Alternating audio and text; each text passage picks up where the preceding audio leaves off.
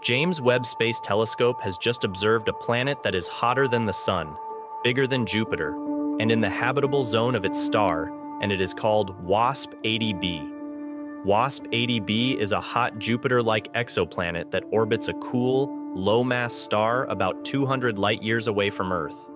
It was discovered in 2013 by the Wide-Angle Search for Planets, WASP project, and it is one of the few hot Jupiters that have been detected around cool stars. These stars are very common in the galaxy, but they are also very faint and hard to observe. That's why the James Webb Space Telescope decided to take a closer look at this system and reveal its secrets and mysteries.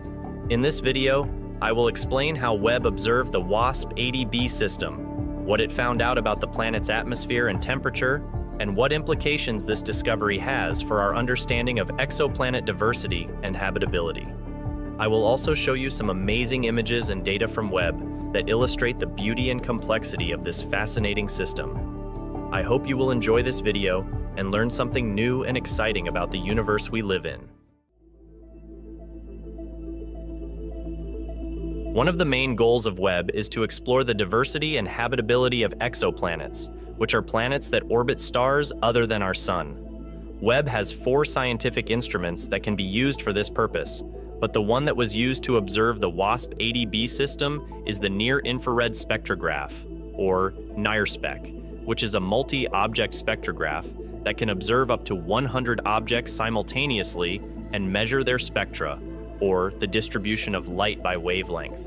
It can also operate in a special mode called a prism, which provides a low-resolution spectrum of a single object over a wide wavelength range, from 0.6 to 5 microns. This mode is ideal for studying exoplanet atmospheres because it can capture the absorption features of various molecules, such as water, carbon dioxide, methane, and ammonia, that may be present in the air of these worlds. To study exoplanet atmospheres, Webb uses 2 complementary methods: transit spectroscopy and secondary eclipse.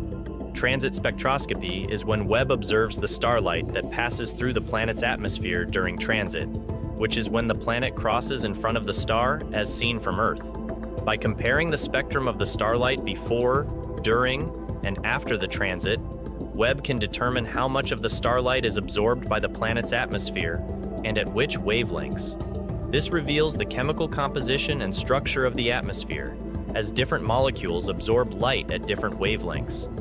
The secondary eclipse method is when Webb observes the thermal emission of the planet when it passes behind the star, which is called occultation. By comparing the spectrum of the system before, during, and after the occultation, Webb can measure how much of the starlight is reflected by the planet and how much of the planet's own heat is radiated.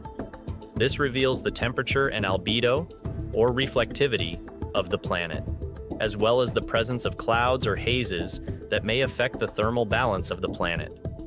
By combining transit spectroscopy and secondary eclipses, Webb can obtain a comprehensive picture of the physical and chemical properties of exoplanet atmospheres and how they vary with time and location on the planet.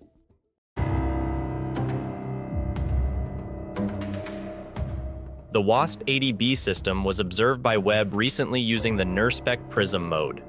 The observation lasted for about 10 hours and covered 1 full orbital period of the planet, which is about 3.07 days. It included 2 transits and 2 occultations of the planet, which allowed Webb to measure both the transit and the secondary eclipse spectra of the planet. The data were processed and analyzed by the research team, who released some preliminary results and images on their website. The first result is the detection of water vapor and methane in the atmosphere of WASP-80b, as well as a possible hint of carbon dioxide. This is shown by the absorption features in the transit spectrum of the planet, which are the dips in the light curve in this image. The image shows the relative change in the brightness of the star as the planet passes in front of it at different wavelengths of infrared light. The dips indicate how much of the starlight is absorbed by the planet's atmosphere and at which wavelengths. The wavelengths correspond to the absorption features of different molecules, such as water, methane, and carbon dioxide, that may be present in the air of the planet. As you can see, the image shows clear evidence of water and methane, and a tentative indication of carbon dioxide. This is the first time that these molecules have been detected in the atmosphere of WASP-80b, and it confirms that the planet has a rich and complex chemistry.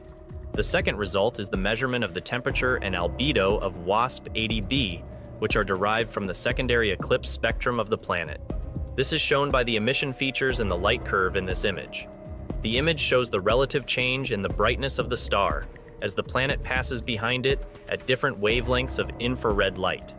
The peaks indicate how much of the planet's own heat is radiated and at what wavelengths. The wavelengths correspond to the emission features of the planet, which depend on its temperature and albedo. The team estimated that the planet has an albedo of about 0.06, which means that it reflects only 6% of the starlight that hits it, and a temperature of about 800 K, which is about 527 degrees Celsius. This is a relatively low temperature for a hot Jupiter, which is consistent with the planet's location in the habitable zone of its cool host star.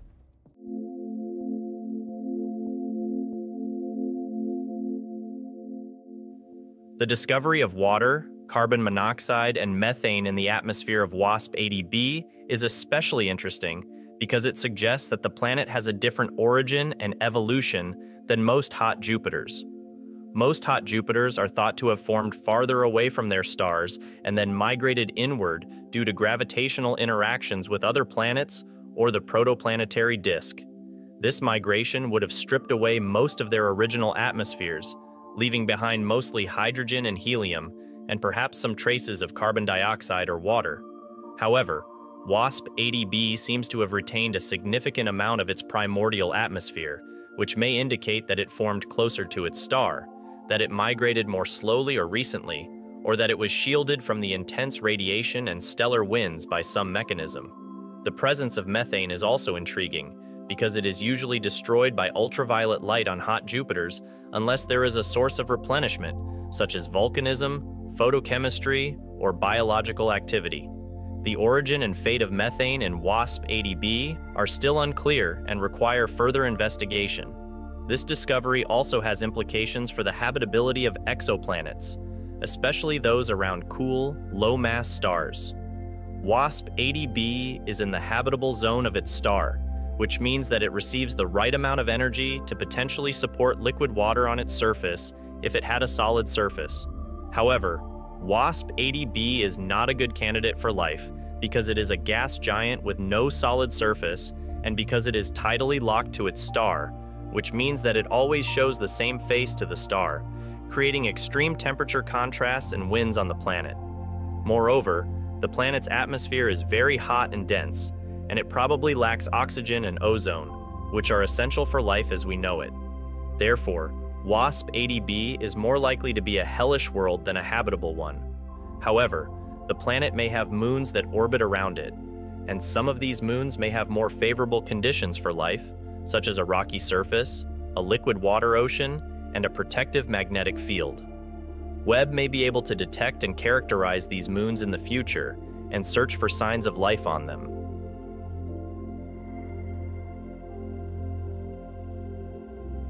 Thank you for watching this video. I hope you learned something new and exciting about this amazing system and about the incredible capabilities of Webb for studying exoplanet atmospheres. If you liked this video, please give it a thumbs up, share it with your friends, and subscribe to my channel for more videos on astronomy and space exploration. Thank you again for your attention, and see you next time.